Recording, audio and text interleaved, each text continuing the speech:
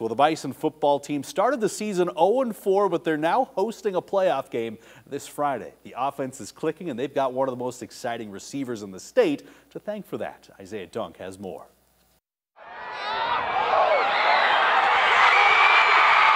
Sometimes those little kids just have a little something special about them.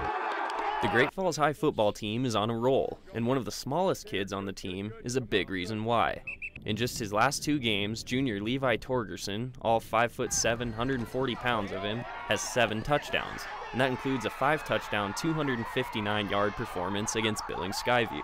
I didn't really realize it until I got to the sideline that I had 3 touchdowns until all my teammates came over to me and said, that's 3, and then, you know, the next couple plays, they were just wide open. I didn't know what to do, just catch the ball and run. I wasn't expecting to be that wide open, but I was. But Torgerson had a slow start to the season, as did the entire team. After an 0-4 start, the Bison are in a 3-1 stretch, and Torgerson has exploded. He is now, as the season has progressed, he's really learning our offense. He's really kind of understanding how to get open on the field, you know, as receiver.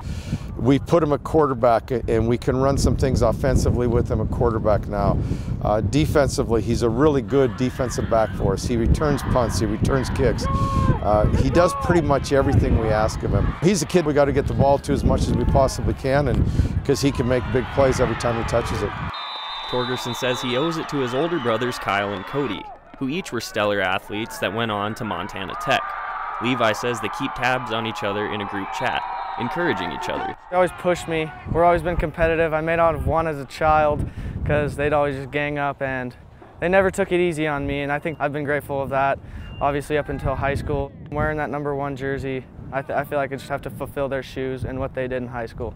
And he's got plenty of opportunity left this season. Every AA team makes the playoffs this year, and given their close games against teams like Billings West and Missoula Sentinel, the Bison feel like they can do some damage.